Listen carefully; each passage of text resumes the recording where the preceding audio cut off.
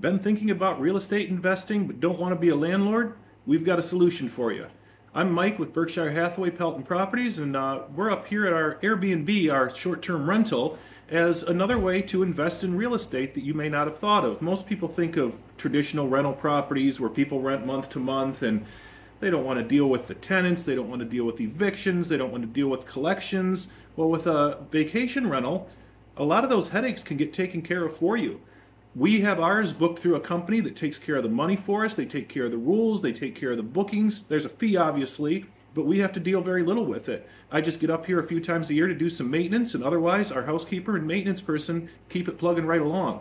And in many cases, especially on holiday weekends, we can make more over just a weekend than a traditional rental might make all month. So it's a good thing to look into. We service a wide area of Michigan. We're very familiar with up north here. Our cabin is near Gaylord in a community called Lakes of the North.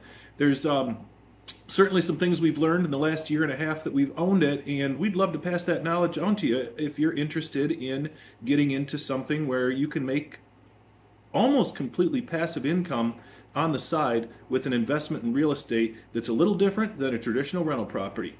And you get the added bonus of getting to come to a nice place to stay every so often when you do have time. So give us a call, shoot us an email. We'll talk to you about it if you're interested. Thanks a lot.